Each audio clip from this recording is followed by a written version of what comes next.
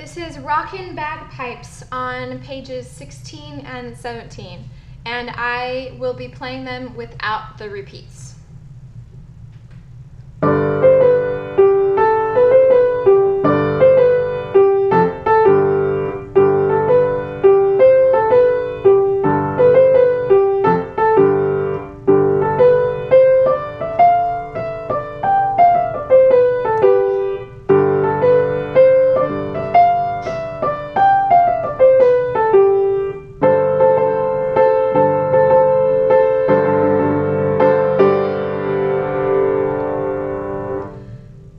The rhythm or the tempo that I played at is a very fast tempo, so be sure you start at a slower pace, one that you can handle. So about 1, 2, and 3, 4, 1, 2, and 3, 4, 1, 2, and 3, 4, 1, 2, and 3, 4. Those first two lines, you're playing each twice. So you're playing the first line, playing it again, playing the second line, and then playing it again, because of the repeat sign. Whenever you see a repeat, go back to the nearest repeat, not back to the beginning.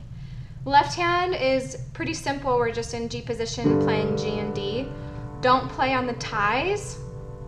Take some time to learn the right hand hands alone by itself to get the fingering correct and to get the right rhythm with all of the ties.